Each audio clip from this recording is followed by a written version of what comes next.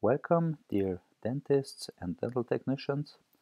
In this video, I want to demonstrate the possibilities of the morphogeneric tooth design as applied on a group of teeth. You may have already seen the other short video with that one central incisor, where you see several variables applied to one tooth. And what was done here is that morph targets were created, and the computer interpolates the changes in between those morph targets, and most importantly, it can combine them, it can mix them. So here the group now is activated, and you see this quite well on the abrasion. I need to say that my computer is a little bit slow for this quite computation intensive calculation here, so it might go a little bit slow. But as I move this slider abrasion towards the right, it makes all teeth more abraded. The opposite is also possible. This makes more juvenile teeth, so the mamelons, which you see on teeth that just erupted on young patients, they grow here. In average, an adult patient already lost these, so due to function, so the 0 point in the middle here is without those distinct mamelons. Another parameter is the distal roundness, as I called it. So the distal part of the tooth is made rounder or more flat, and this is the basic principle of the whole idea. Let's just do it.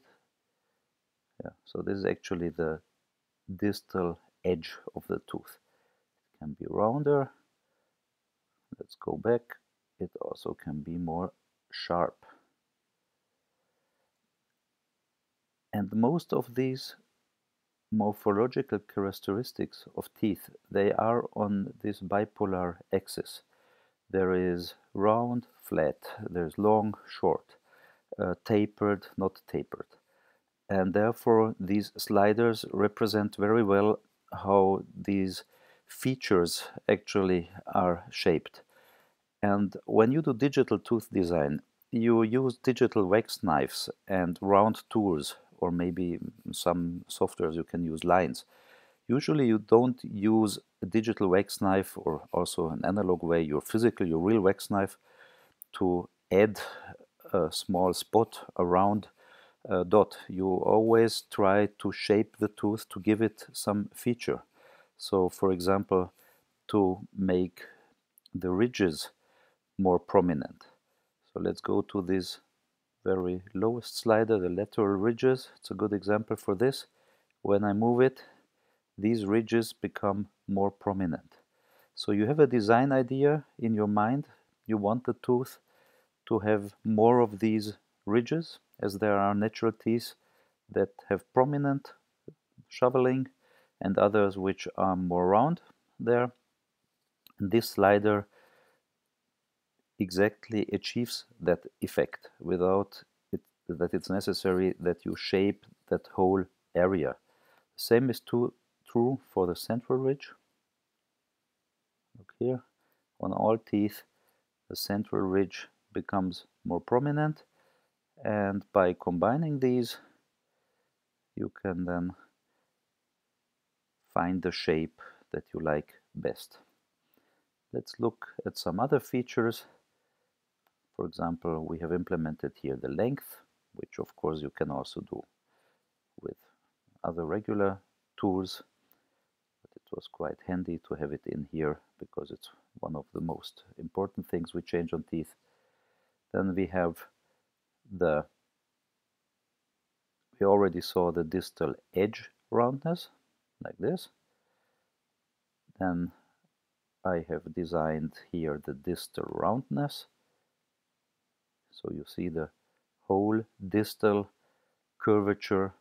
Actually, it's not just the curvature, it's the volume of the tooth gets more round or more flat. Let's put it back to the middle, to 0. As you see, my computer is slow, so I type it in here. The same on the mesial side.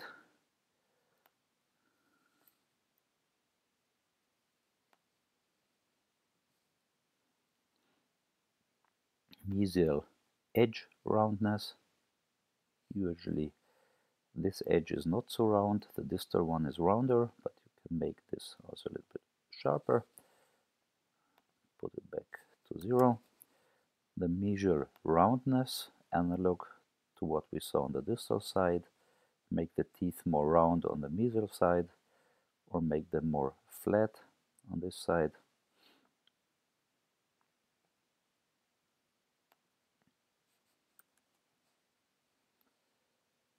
The sagittal roundness.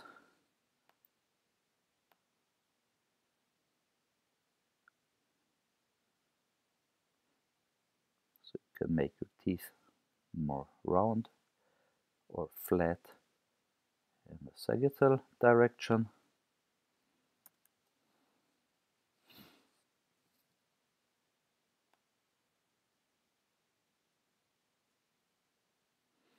This makes the teeth more triangular.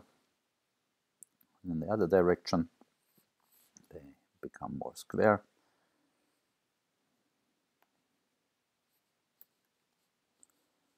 Yeah, and these are the features that are implemented right now in this prototype. This is just a prototype software built on a commercial package, which is called Modo, a company, the Foundry. It's a professional package for animation, modeling, rigging, texturing, and it allows also to add functions like this. It's possible to add any type of feature you imagine. You could create morph targets from natural teeth, morph targets from teeth that you carved yourself and which are your favorite shapes. It's possible to create many other single features, as I did on the single tooth, but of course this gets more complex when we add another 5 or 10 or 20 different features. You can add some special textures you take from teeth, and this technology, it's nothing new. In computer generated imagery for movies, for animations, this is one of the basic ways how facial animation is done, because they create these targets and then the computer calculates the interpolation. And what I didn't show yet is that now you can combine all of these, so you can make the teeth a little bit longer, give them more tapered shape, maybe the lateral ridges a little bit more prominent. Let's give them some character here. Also the central ridge, add a little bit of that, so we get this nice segmentation in the 3 parts. Let's make the distal a little bit more round, and as this is a more round tooth, maybe also the distal roundness, add on that.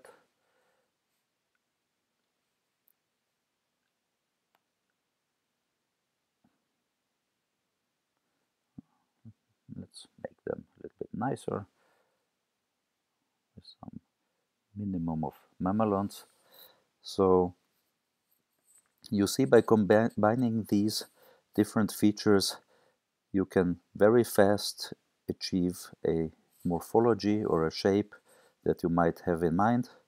Let's do another thing. Let's do a quite flat and worn triangular tooth. For that, we add a little bit of abrasion,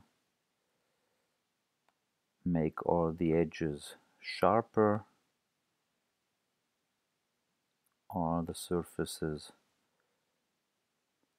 Actually, let's put this at 0.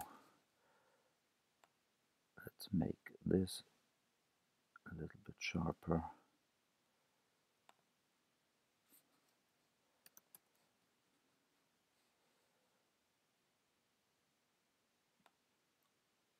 Also flat from this aspect here, sagittal roundness, no central ridge,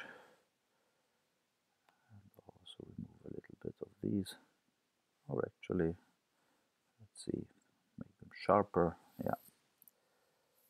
So reduce the mesial roundness a little bit, and by this you get more characteristic flat teeth that maybe suit an older male patient better. Yeah, I think this is quite clear how this works. I did this a few years ago. We published this in the Journal of Computerized Dentistry. I showed this to some of the biggest CAD companies. Unfortunately, none of them was as interested to try to implement this in their packages, which I'm only a little bit frustrated, because I really believe that this is one of the easiest, fastest, and most intuitive ways to design tooth shapes in the computer, especially as it is so flexible. It can be expanded in any direction. As I mentioned, you can define various things as your morph maps. Actually, to change this here is quite a lot of work. I paid a person who is a professional in this software to make the rigging and the setup. So, for example, what you see here, this is just the setup for the two centrals, and then the group control. You want to control this together. So this is something, if I would want to improve on this, then it would be necessary to find there are professionals who can do this, but those don't work for free, obviously. And ideally, this as a working prototype just shows the principle, and it should be hardwired, programmed into commercial package. Of course, another thing that has to be done to increase the list of variables that you want to change, this mesh here, in this case, that central, left central, it has to be duplicated and deformed, so you define your 100% goal.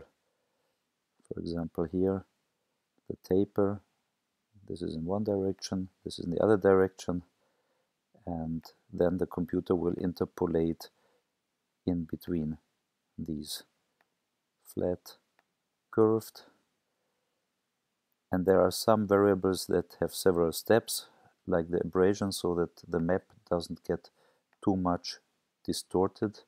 It has to be done in different steps, and then this combined. So you see here the green boxes, these are the morph maps for each tooth. One side was duplicated, those are the pink ones, it's called instances. So you can copy it from left to right, but still it's quite a lot of work to design these, and especially to test them in the combination so that the result always looks nice. A last thing that I didn't show you is that, of course, all these can be used also individually on the teeth, not only grouped. There's that group control, and when I disable that and open a single tooth, then I can also go here and do the whole thing on one tooth only. This can be expanded also on all other teeth, premolars and molars.